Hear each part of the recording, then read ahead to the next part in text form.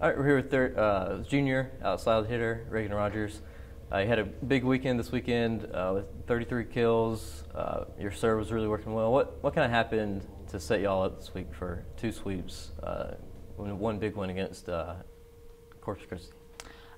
This weekend we really just played together as a team, and we played with that passion and drive that we have been from preseason. So I think coming out and being at home, it really enabled us to put that all together. You mentioned post-game against UIW that y'all had to kind of set up a little bit of a new offense, kind of setting up for quicker hits. Mm-hmm. Does that kind of let you get back kind of into your flow? Yeah, I think I definitely work better with faster hits, so that seems to be easier for me, and it's making me able to score more, so that's great.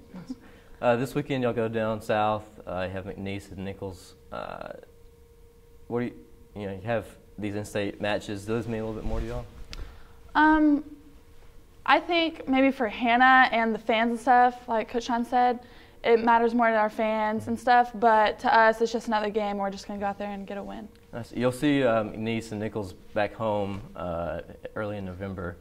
Does playing them now, does that kind of help y'all get a couple home wins later in the year too? Hopefully, we'll be able to play them, see what they do, get 2 more wins, and then be able to come back home and really just do what we did this week and get 2 more sweeps. So. Thanks, Reagan.